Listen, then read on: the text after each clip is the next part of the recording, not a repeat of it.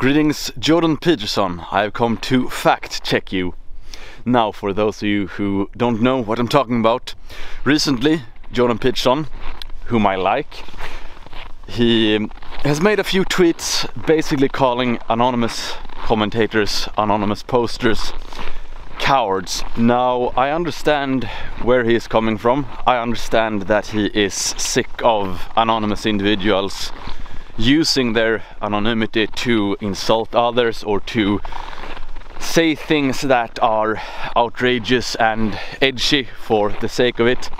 But I would say that if you were to ask me the question, does being anonymous make you a coward? No, it doesn't. I think it makes you intelligent and prudent, because it's not so fun to have your life destroyed. It's not so fun being cancelled, as has happened to many individuals.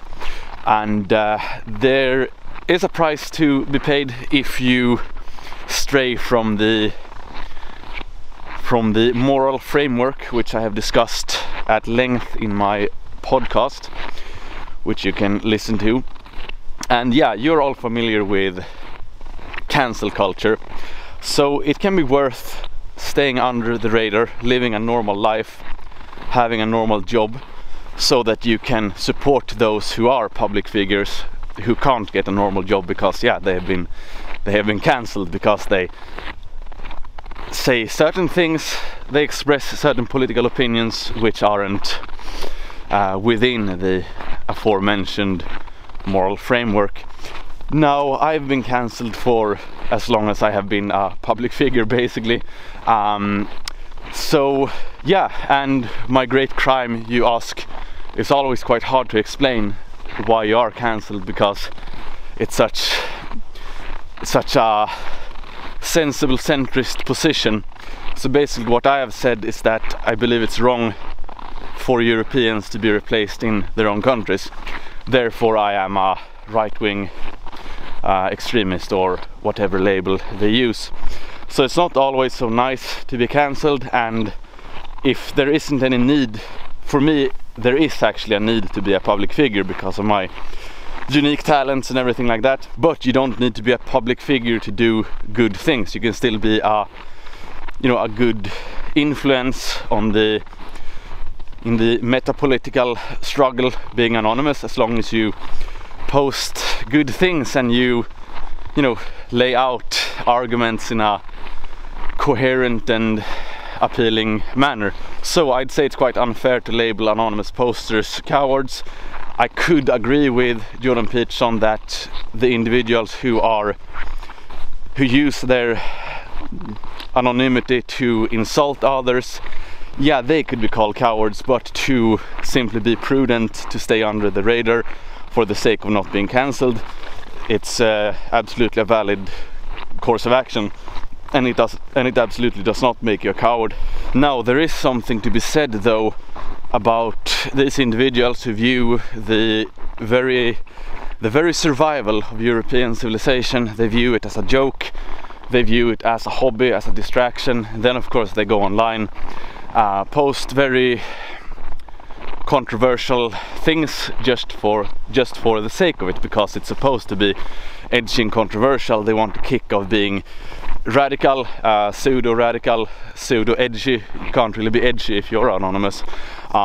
So there is that danger, and I do believe that anonymity, it also causes a lot of damage. But in order for us to have a free discourse, and I'm hardly the first one who says this, in order for us to truly have freedom of speech, truly have an open and honest discourse, we need anonymity, because otherwise there is always the risk of paying a very heavy price for criticizing the wrong individuals. So again, they say we have freedom of speech, which we don't in Europe, for example. We don't have freedom of speech in the same way as you have in the US. But even in the US, where you supposedly have freedom of speech, if you say the wrong thing, you will be cancelled. And it's worse than a prison sentence for many.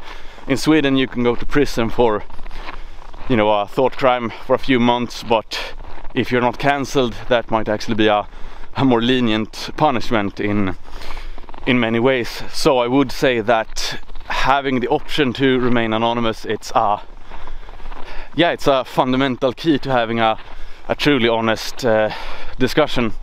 So anyway, just a short check-in from this beautiful winter landscape with my thoughts to recap. You do absolutely not need to feel bad for staying anonymous. I think it's a good thing. I think it's good, intelligent, prudent to be anonymous, as long as you don't misuse that anonymity to behave in a dishonorable manner. So don't post things that you don't really mean, don't insult people, just try to present your opinions in a normal way, like a normal person would, and all will be well. And I can say the following as well, that it's quite annoying as a public figure to have to deal with anonymous posters posting a lot of truly, well, I will state this diplomatically, truly unintelligent things on your posts, and they cover behind anonymity. Again, if you can express yourself as a normal person, it's good. If you can't handle that, then you shouldn't post at all. So anyway, do stay anonymous if you want. Do support the guys and girls who are out in the open, and view anonymity as a gift that you should use responsibly. And now also, lastly, to Jordan Peterson, if you happen to watch this, you need to dominate your inner chaos. I understand that your emotions, they run hot when you've had your fill of these guys who are anonymously criticizing you and comment disrespectful things towards you.